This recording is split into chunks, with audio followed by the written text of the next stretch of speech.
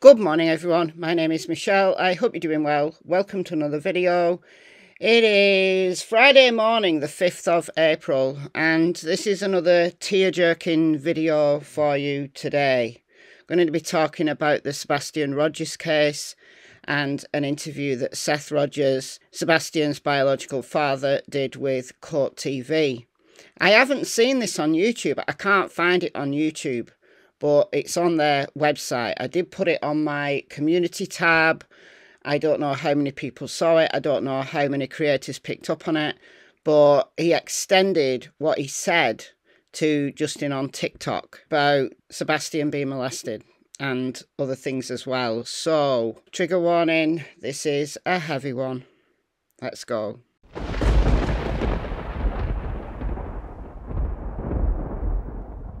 Before we get into this content, let me just say that I did say yesterday in my video that I was going to do a live stream yesterday about the search, but there wasn't really anything to report. That they were out there searching, but there wasn't a lot of footage that was released or anything, so I just didn't. There's that. So it's a couple of nights ago now that Seth Rogers, who is just so done, he's done playing nice. He just wants to know where Sebastian is. And he believes that Katie Proudfoot, Sebastian's mother, is responsible.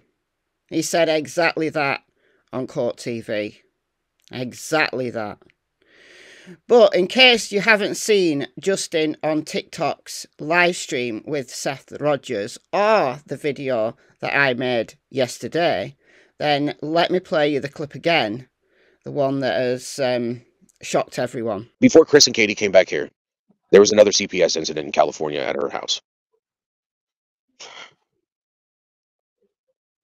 Katie and Chris let a child into their house that was 5 years older than my son. My son was 7 or 8 at the time, and this kid was 13. And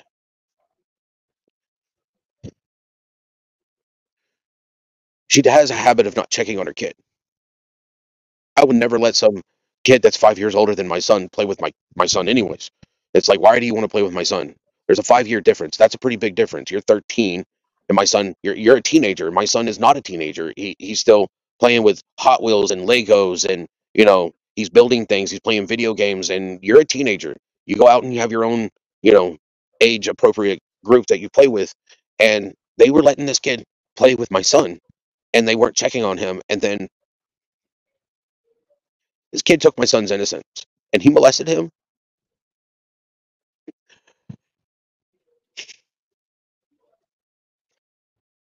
So you take your time. And there was nothing I could do in California because the kid was 13. But they let that happen. And they didn't bother to try to even get my son help until last year. Here, my son has just turned 15 in December. That means he's been dealing with an emotional, stressful, traumatic incident for the last 7 years. And I've been trying to help him. I've been trying to get him help.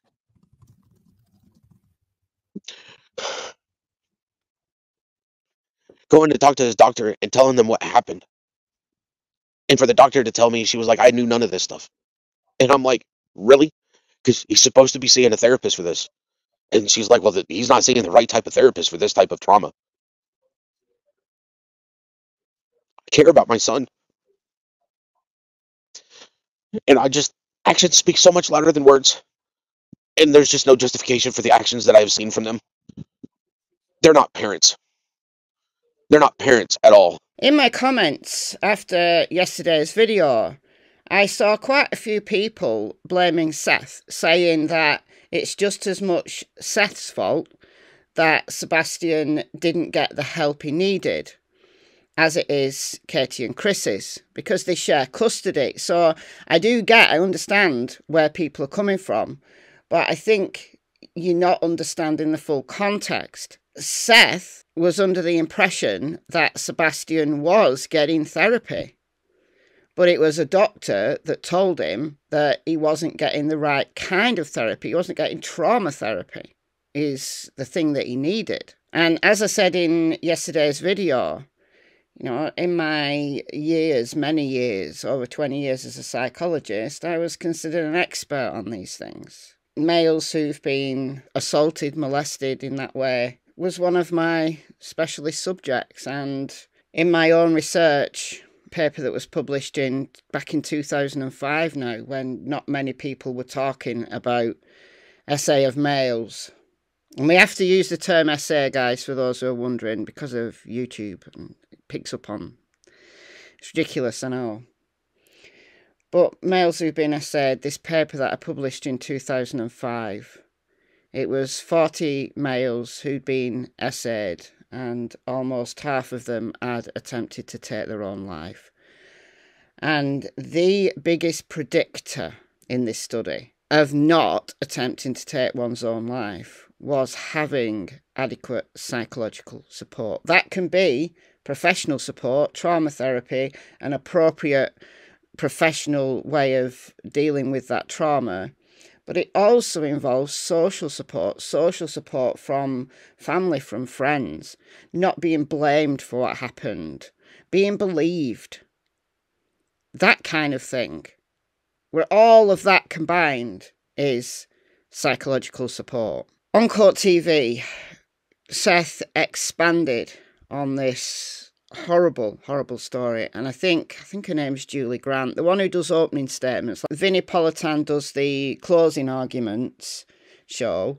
I think it's Julie Grant, her name, who does opening statements, and I can't find this on YouTube, but I think Julie Grant, if that really is her name, was shocked. She was absolutely shocked when this came out of Seth's mouth. So he talks about the incident that was on Justin's on TikTok, and he said more. Are you leaning towards a potential kidnapping? Anything is speculation at this point in time, because there is no, as they have said, evidence that leads towards foul play. But there's things that just don't add up. His mother was the last one to see him. She's responsible for this, either through negligence at the bare minimum. Has she been a good mother to Sebastian?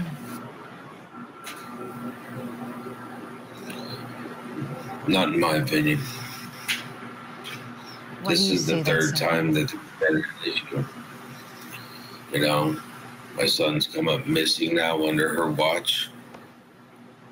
Time before that, her and Chris let my son get molested and raped in their apartment. And the time before that, I did a well-care check because she let a known sex offender who, yes, did their 9 years in prison, but she left my son around that person. You don't do that. If you're a parent, you don't do that. You're supposed to protect your kid. So there's somebody in Katie's life when she was living in California who had been in prison for 9 years, done their time, obviously, but a known SO who was around Sebastian. Does that mean anything happened to Sebastian? No. But from a basic safety point of view, that's a difficult one, isn't it?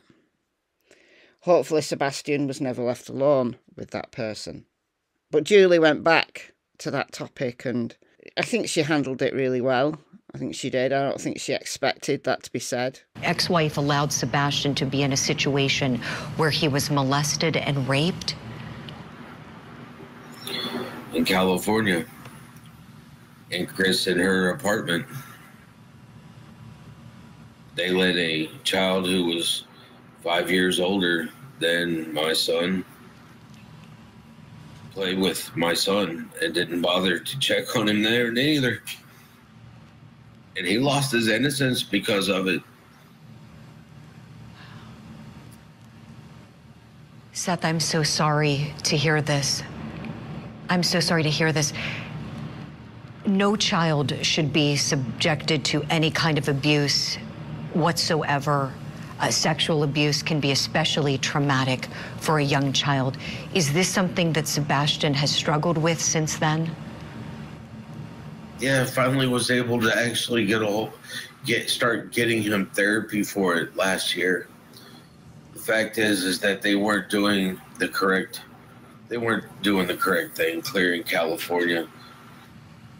And it's just last year finally getting him help because he's a victim.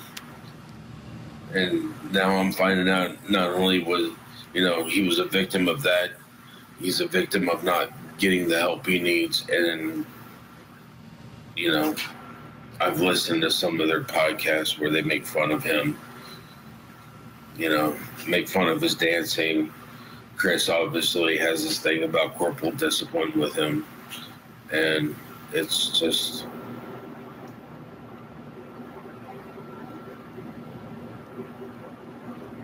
it's not good. He's not pulling any punches. He is done. He's done with playing nice. It's understandable why Grandma Robin, Seth's mother, Sebastian's grandmother, has been so hateful towards Chris Proudfoot, because of something that Chris Proudfoot said to her, talking about adequate psychological support.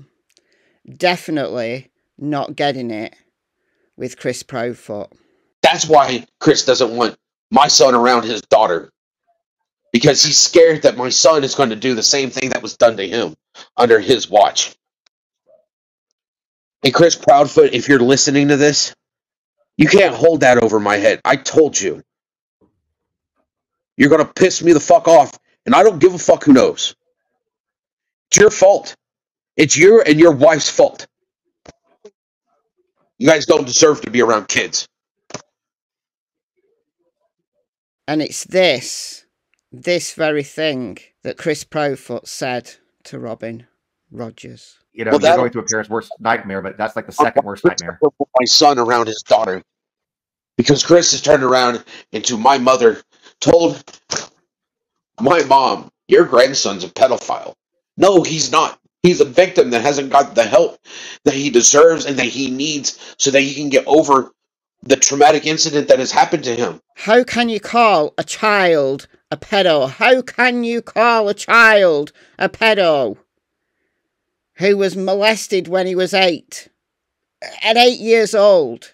Absolutely no way that you'll understand what has happened. You're going to normalise it as a way to deal with your trauma. Look, males who've been SA'd, the majority of them don't actually go on to become perpetrators, but some do. And one of the reasons is because of being too young to understand what's happening to you, and you normalise it. Now, Sebastian has a chromosomal deletion syndrome and autism, which make it more difficult than the average person to understand social situations. So Sebastian is in an even more precarious position, trying to make sense of this on his own for years. And Seth did eventually get him the support. But Seth, let's understand this situation better by understanding Seth's position in this. He explained this to Julie Grant. Let's understand this. That Seth, although he had shared custody, was only seeing Sebastian every other weekend and then some holidays. So he had to trust that Katie was getting Sebastian the appropriate therapy because she spends the majority of time with him. And who would have to take him to these therapy sessions? Katie. Katie would.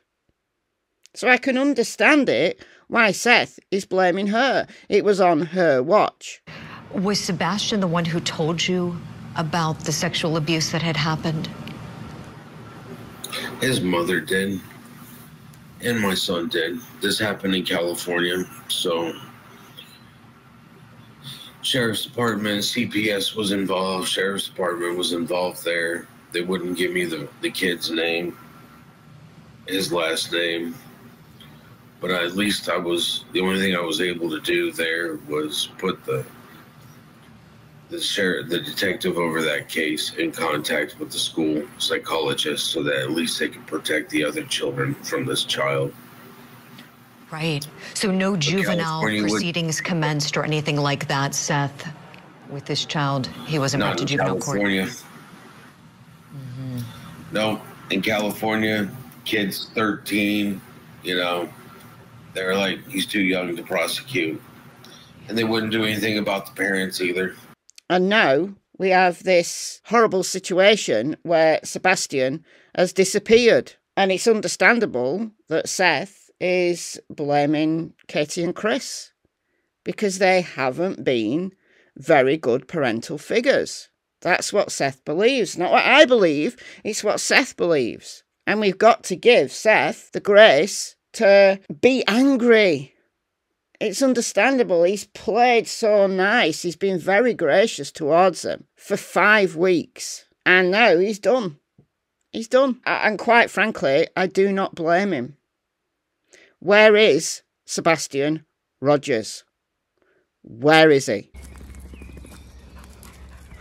Good girl.